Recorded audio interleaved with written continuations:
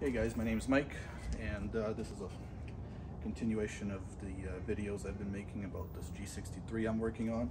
This is a 2013 model. It's got the 5.5 liter twin turbo V8.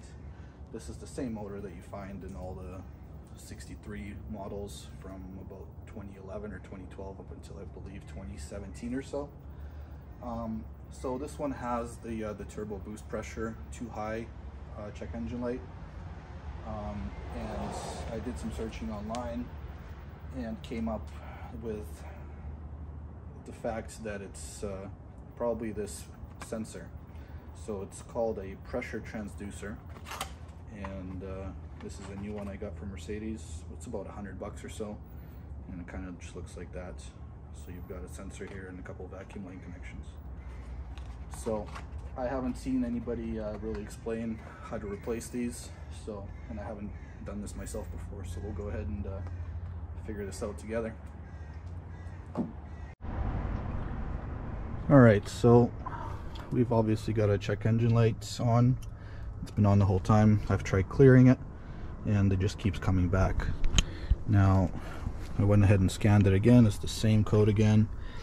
It just says the boost pressure of turbo number 1 is too high. So we'll let's go ahead and clear it again, and then we'll replace the sensor. Let's read it now. It doesn't show any faults because the engine's not running, but now that the code's cleared, we'll shut it off and we'll go ahead and start working on replacing the sensor.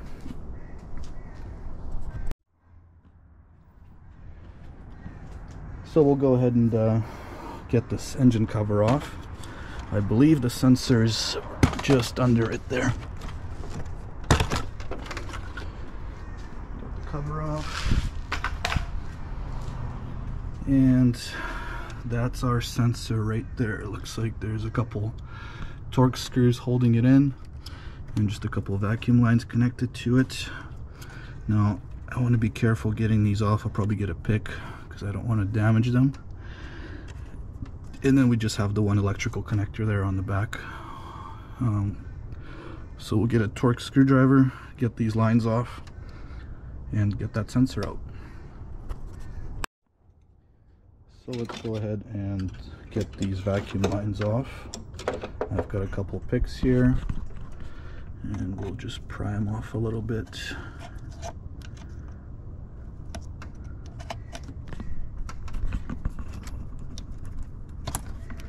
There's one.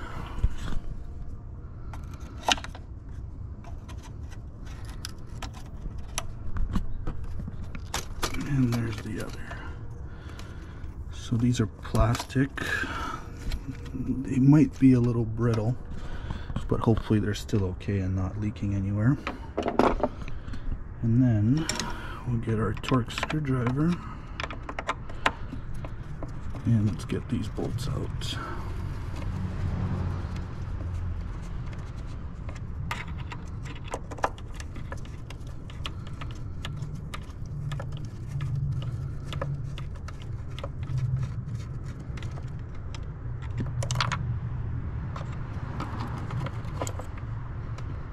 Just put them on there.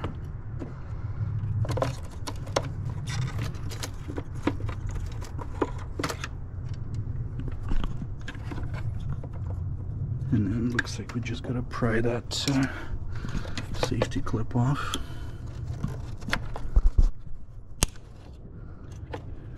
And then just press it. Yeah, and then you pry it off, press it down. Oh, I see some oil on there. I don't know if that's because oil got into the sensor from the vacuum lines. Maybe that's why the sensor failed. But we'll go ahead and clean it up a little bit and get the new one in.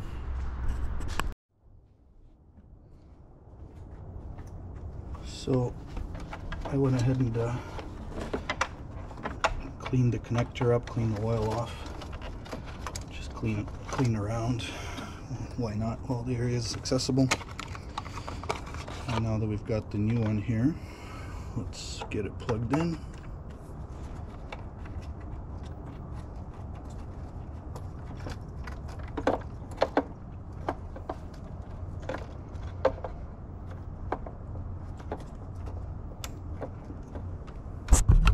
So we just plug the connector in, push the safety pin back in, and then we get our bolts back in.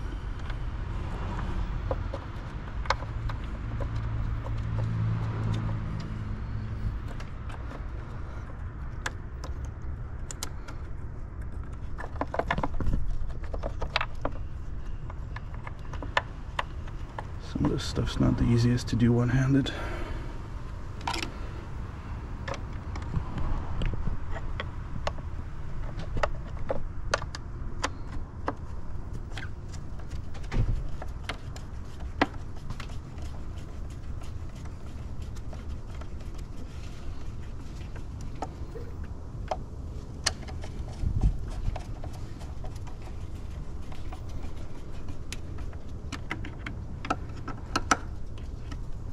So we've got our bolts in, and we just reconnect the vacuum lines.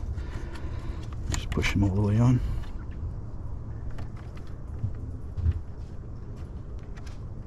And that should be that. Let's get rid of the old one, and then we'll put the cover back on. And then we'll take it for a drive and make sure the code doesn't come back. So let's get it fired up, and hopefully we've fixed the issue.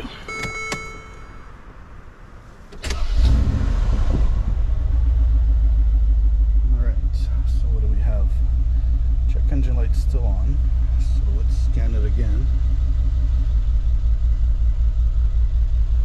And let's see. It may be to do with the transmission, not the engine this time. So let's go into the transmission control module.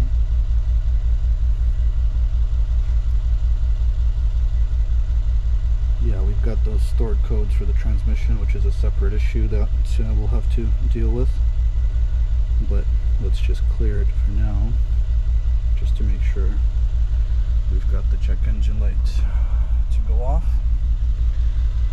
So maybe we'll take it for a quick drive and make sure it doesn't come back.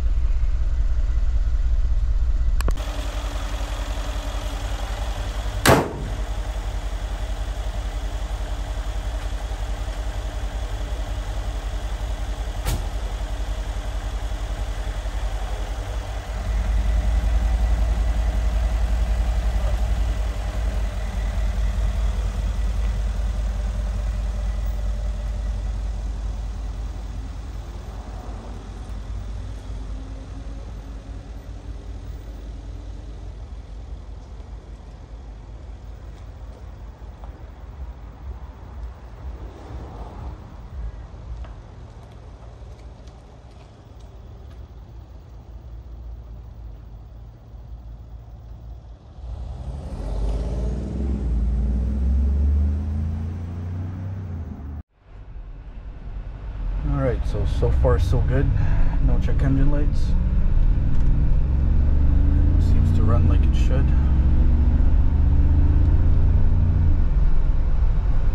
I know some people report that when they get that code, the boost pressure too high code, the car goes into limp mode, but I never noticed that with this one. The power level didn't seem to change. So hopefully that fixed our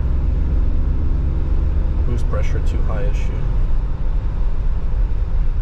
Now the other issue we have is something to do with the shift selector or some sort of a module with the transmission, which I need to do a bit more research on. It seems that every time I clear the code, sometimes the same one will come back, sometimes it's a different code. So it's hard to say exactly what the issue is, and there's not really too much information out on the internet about those particular codes. So I'll have to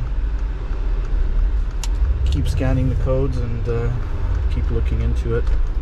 Maybe I'll have to go talk to a tech at Mercedes, and maybe they'll help me out.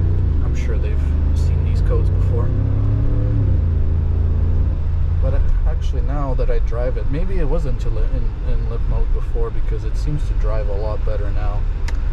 The engine's way more responsive.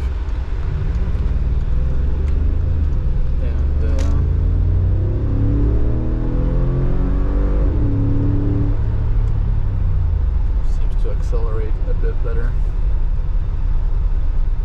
But anyway, no more check engine light, so it seems that we fixed our problem. But when we get back, I'll scan it again just to make sure that we're not seeing any new codes pop up as far as the engine's concerned.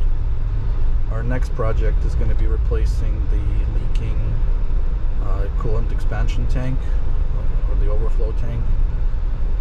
I think it's leaking out of the top nipple, where it's plastic, and I'm assuming it's cracked.